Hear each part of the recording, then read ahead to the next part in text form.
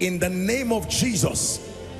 Drought in your life, that even when it is physical rainy season, it is still dry season spiritually, financially and otherwise. I decree and declare, let the rain begin to fall. Let the rain begin to fall. Let the rain begin to fall. You're welcome to another spirit-filled message on Christocentric Message. If you're new to this channel, I would entreat you to hit on that subscribe button and then to like this video. As well, I would want you to share this message across, because we believe that as this message is coming forth, it's going to bless you. Graces are going to be imparted unto you, and then God is going to visit your home. Thank you for watching. Stay blessed.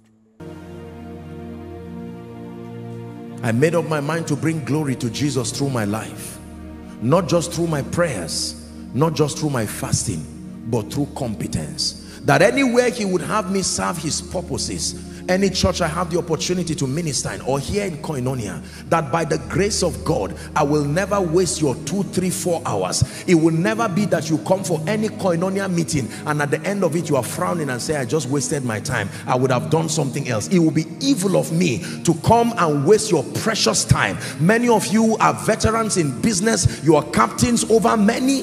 Why will you come and sit down here for hours and then learn nothing and just jump around and laugh and share the grace? That's not the God we serve.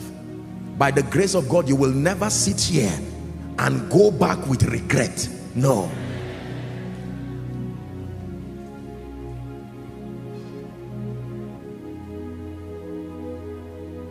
That whilst you sit down here, quality life applicable information will come to you that is applicable both in your spiritual life and your secular environment.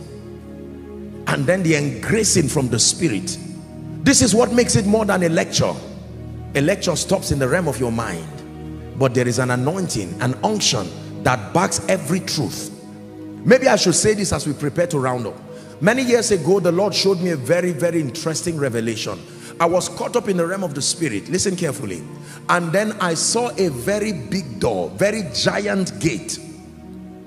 And then it was made up of smaller doors. And on every door, a scripture was written.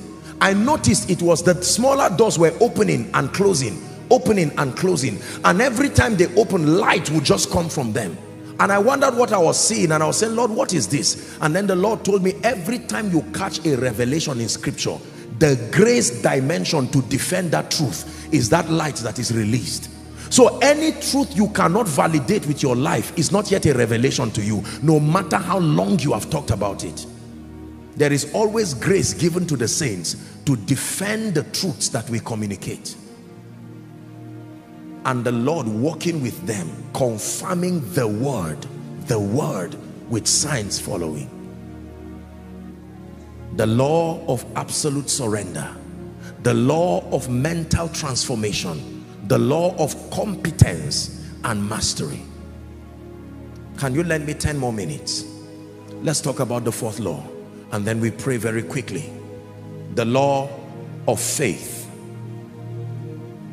The fourth spiritual law that is responsible for the excelling of the saints in this kingdom is the law of faith.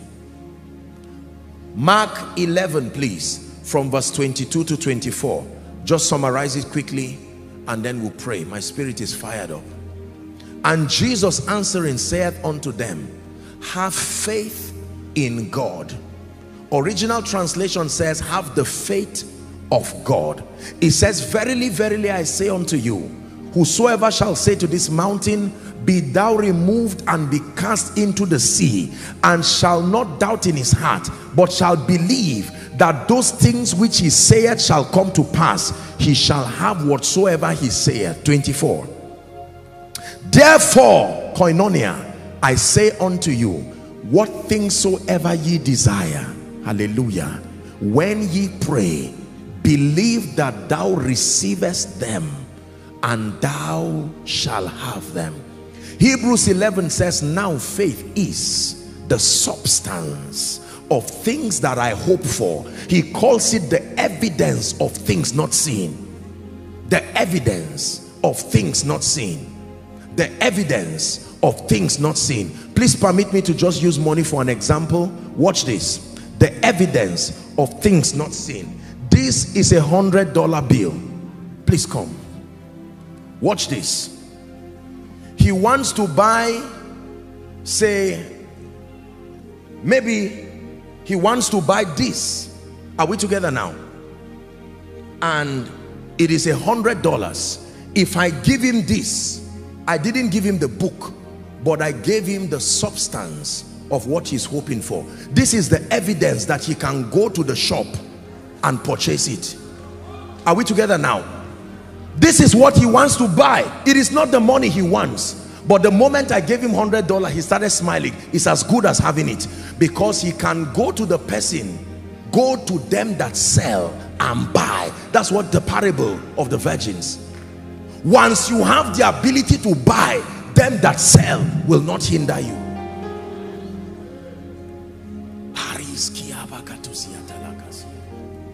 So this is it. And he comes to the person who sells and drops this and picks this. So this was not supposed to remain just as money. Are we together now? Eventually I should see you holding this. If you hold this forever, something is wrong. It is either fake money, or you don't know where to meet them that sell. The moment you hold this, you shouldn't just start jumping. Yes, rejoice that you have it, but don't stop there. Go to them that sell and exchange it for the real substance. So the Bible says faith is the substance of what you hope for, the evidence that although it is not here, I have the purchasing power to get it. Listen, the house is not yet there, but I have the substance. This is the evidence that it is going to be mine. The lifting has not yet appeared, but this is the evidence. Now in this kingdom, the currency is the word of God. This is it. Instead of giving you this mundane piece of paper that when you tear it, you cannot go to CBN and say I was holding real money, it's gone. This is it. This is the instrument we use to purchase possibilities in this kingdom. Every time you find truth, it's like money being given to you. There is an exchange system in the realm of the spirit. You carry that truth. These mysteries I'm teaching you now is like dashing you money, because you are soon going to carry these truths you are learning. There are them that sell. Don't worry, you will go to work tomorrow. You will go around and you will start seeing them that sell all around. Your destiny helpers are them that sell. The moment you meet them, you will exchange these mysteries for lifting, for favor.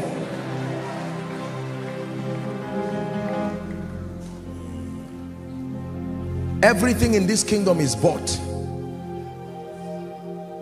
but you must know the currencies that we used to buy with. In the beginning was the Word, and the Word was with God, and the Word was God. The same was with God in the beginning. John 1 says, it says, and without him, it says all things were made by him, and without him was not anything made that was made. Listen to me very quickly. I ask for 10 minutes. Faith is based on two qualities of God. There are two major qualities of God that produce Bible faith. Number one, his integrity. Numbers 23 and verse 19. Very quickly, please. Numbers chapter 23 and verse 19. Believers, read with me. Ready? 1, 2, read. God is not a man, neither the Son of Man, that he should repent. Had he said, and shall he not do it? Or had he spoken, and shall he not make it good? Please look up. The Bible says God is not a man. There is a weakness in all men. We lie. You don't lie because you are bad. You lie because you are human.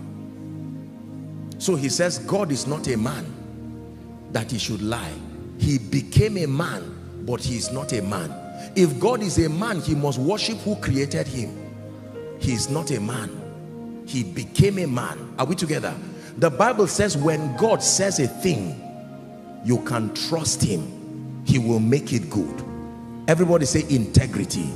The word integrity comes from the word integer, sameness. As within, so without. Sameness. When you say God is a God of integrity, that means there is consistency, dependability. When he says I will lift you, he will not turn tomorrow and say, no, I will change my mind. Provided the conditions that make for the delivery of that promise is met and kept, he is true to his word. So the first quality of God that Bible faith depends on is his integrity. You want to deal with someone you know will not play games with you. God does not do April Fool. No. When he tells you I will lift you, he really means it. Deuteronomy chapter 28 from verse 1 and 2. It shall come to pass, the Bible declares, if thou shalt diligently hearken to the voice of the Lord, to do and observe all his commandments which I command you this day. It says that the Lord will set thee on high above the nations of the earth. And then it says that all these blessings shall come on thee and shall overtake you. There is a condition. I'm the God of integrity. I am able to do that. God is dependable. He's a God of integrity. The first quality of God that Bible faith depends on is his integrity. You must have a revelation of God's integrity. When he sends you and tells you I will be there with you, trust him. Trust him. Even when you do not see him, trust him. Are we together? Integrity. He does not change. When God speaks to me, I believe him. When he sent me to this city, he assured me of his divine presence, and I believed him. I came because I believed him. Nobody signed any form and said I'm coming. No. Faith. He said it. I believe. Where will the money come from for the bills? It will come through the voice that spoke. Where will the people to listen come from? The word will bring them. I know that God is a God of integrity. You can trust him. You can trust him. I know that men have failed you. They promised to do A, they did B. They promised to do X, they did Y. But God is not like that. When he says a thing, he has the power to do it. Imagine the things he told you this year, that this is your year of victory. You must believe it is true. Imagine the thing he told you this year, that when men say there is a casting down for you, it will be that there is a lifting up. You have to believe him. He told you this year would not end with you crying like other years. Why are you now doubting? His integrity. God is not scratching his head wondering how to defend his name in your life. He's the Almighty God. He's able to do it. Number two, the second quality of God that our faith depends on is his ability. There are people that have integrity but they do not have ability. I can help you, but sincerely I don't have the money. He has integrity. And the person he's standing with will say it's true. He's like that. Honestly, if he has money, he will give you. So his integrity is not in doubt, but there is no ability. Ephesians chapter 3 and verse 20. Now unto him who has ability. He does not just have integrity. Listen carefully. He has ability to do. There are people who want to give you jobs. They have integrity, but they do not have ability. There are people who want to lift you. They will tell you, just pray for me. If I really become the director, I will not let you suffer. They have integrity. But when it has to do with performance, you need more than integrity. You need ability. God is able to do exceeding abundantly above all that we ask or think, and he does that according to the power that works in us. Everybody say, God is able. One more time, prophesy, say, God is able. Don't be in doubt whether he can lift you. Apostle, God said he will honor me. Where will the resources come from? Ask the raven where it got bread and came and fed Elijah in the night. This is God. He can make anything out of anything.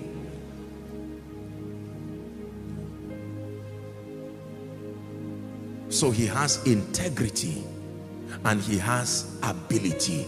Based on the awareness of his integrity and his ability, you can now believe him. What does it mean to believe him? To count him as true.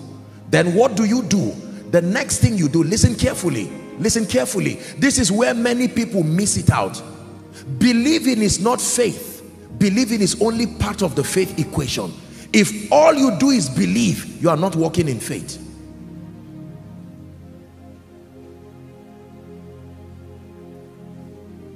Just because you have rice does not mean you have fried rice.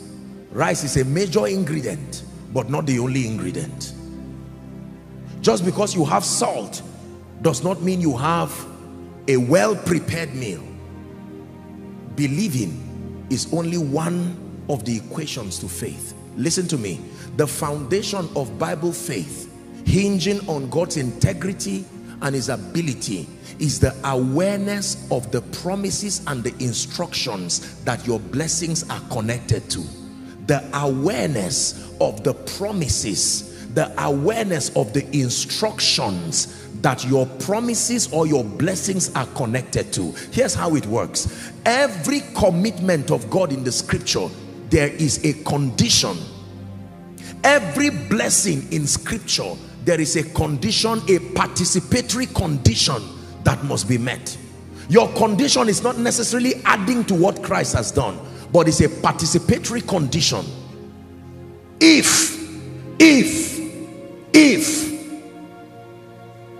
you want to prosper, find out the biblical conditions that make for prosperity. Subscribe to it with all your heart, having this at the back of your mind, that at the back end of your obedience is a God of integrity and the God of ability.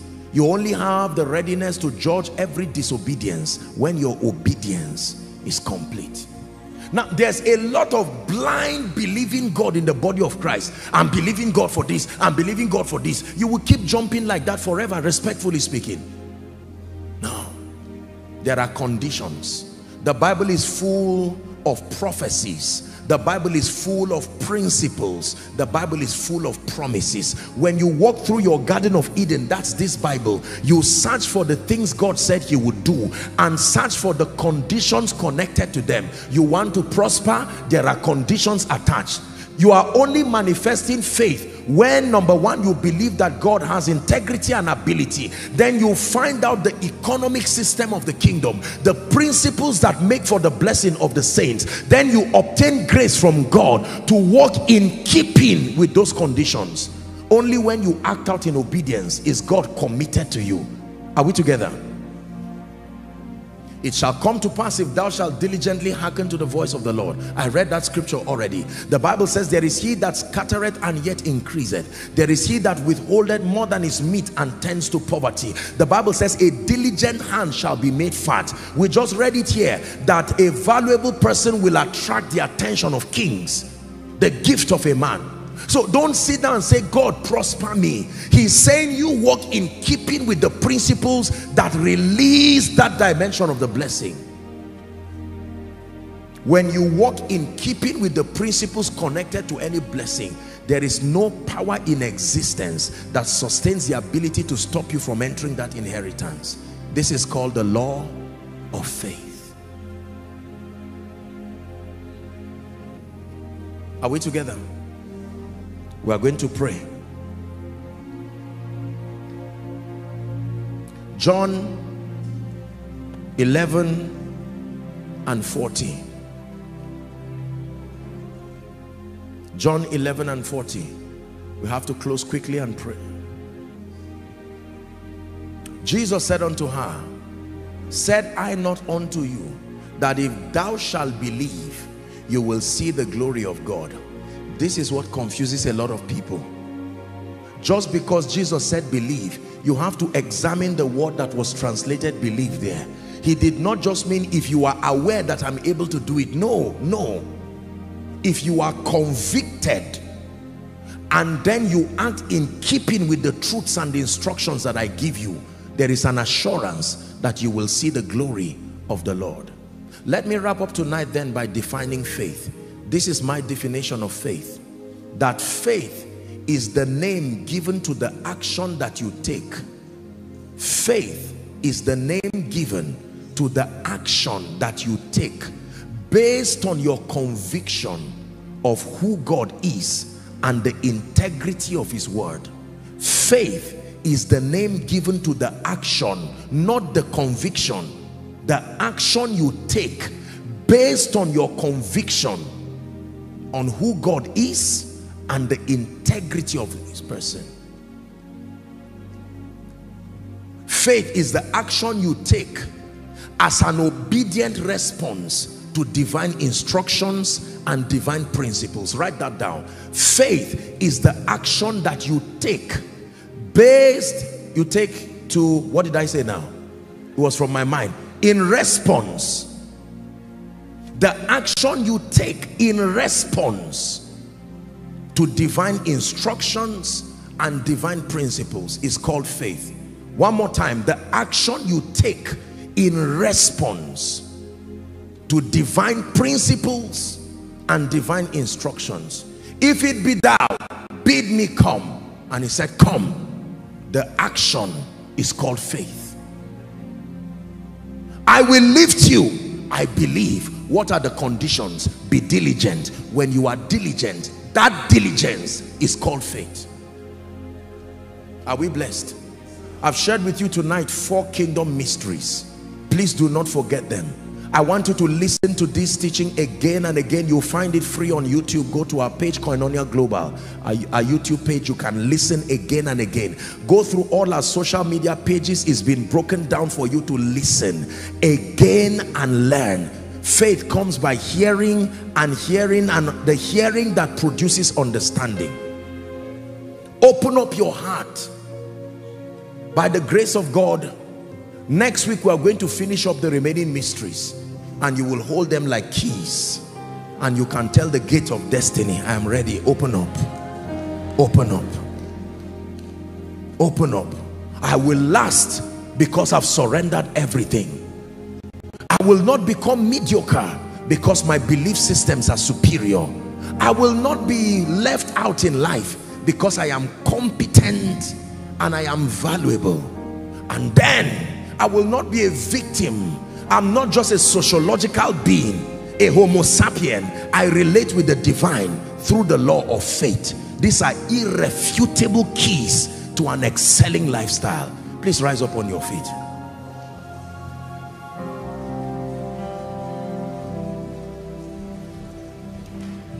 We're wrapping up. I'm on my way to better days. I'm on my way to better days. Status is changing. There's no more decline. I'm on my way to better days. Prophesy. Status is changing. No more decline. I'm on my way to better days. I'm on my way. On my way. I'm on my way to better days. I'm on my way. On my way. On my way to better days. You're on your way. On your way.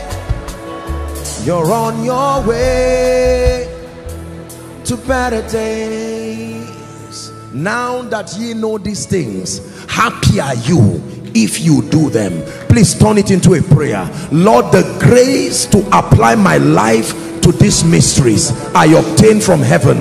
Please lift your voice and pray. The grace. The grace. The grace. We're wrapping up. Lift your voice and obtain grace from heaven.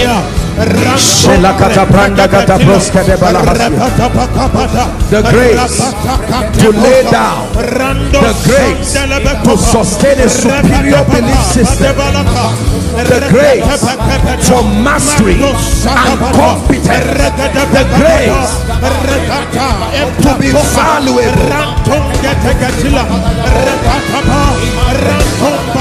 the grace to live by faith. He says the just shall live by faith.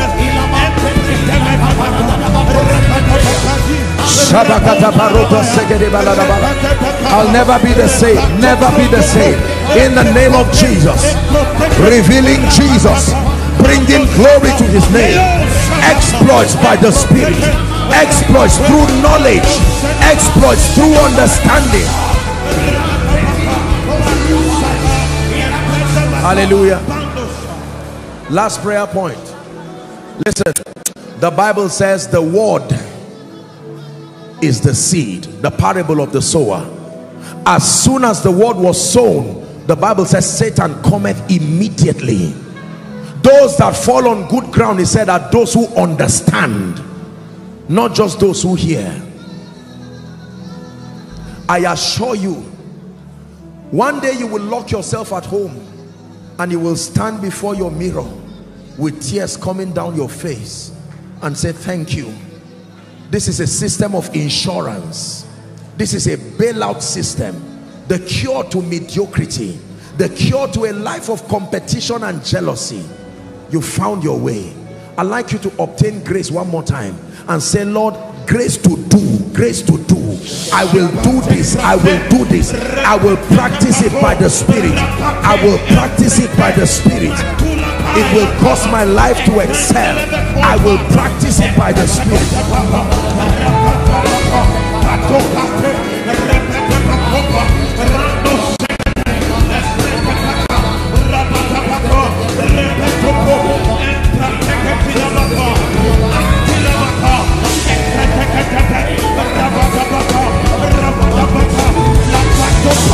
Hallelujah.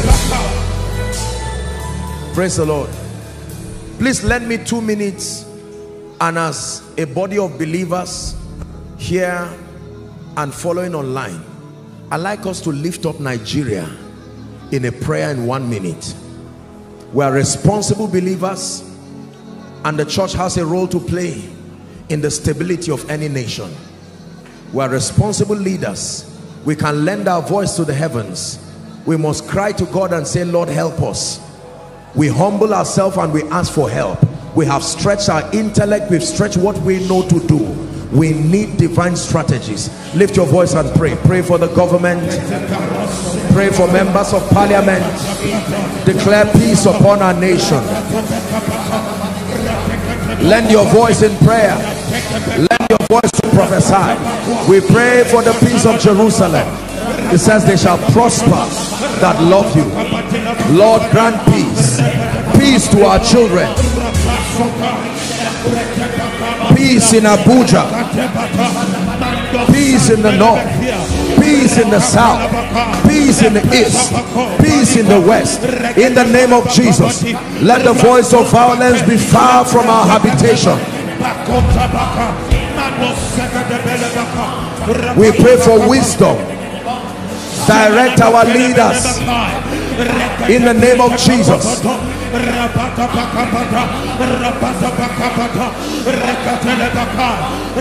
Grant us selflessness to lead this nation with wisdom. Grant the grace to look beyond our personal benefits and lead a nation where peace and justice will reign. In the name of Jesus. In the name of Jesus. Very quickly, you are here and you are saying, Apostle, I want to hand over my entire life to Jesus. I came to church because I was invited. I came because there is a hunger and a longing in my heart for Jesus. Whether you are here in the main auditorium or all of the overflows down to the basement, outside, anywhere. I know our time is gone, but we cannot compromise on the mandate for the global harvest. Just 2 minutes for you. Wherever you are, I'd like you to boldly leave your seat and come stand here. It's my joy and my honor to lead you to Jesus. You are saying, Apostle, I gave my life to Jesus Christ, but for some reason things have gone haywire in my life. Don't be ashamed. Don't wait for someone to come. Be the first to come. Take that bold step. Let's celebrate them as they come.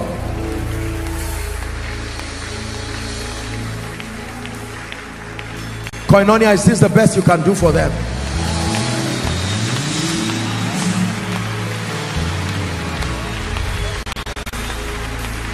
All those in the overflows, just walk to your screen. Just walk to your screen. You may not have the time to come to the main auditorium. All those in the overflows, down to the basement, outside, following online, I'd like you to connect as I lead God's people in prayer. If you're still joining them, come quickly. Be bold. Come to Jesus. Hallelujah. Thank you. Thank you for making this very bold decision. I'd like you to lift your right hand. All of you here, lift it to Jesus. All in the overflow, do same. Lift your hands to Jesus. Those following online, in your room, your office, your car, just watching from your device, you can lift your hands right there. Jesus is there. I want you to pray this prayer loud. Say after me, Lord Jesus. You're joining them, join them very quickly. Say, Lord Jesus, I love you with all my heart. I believe that you are the Son of God.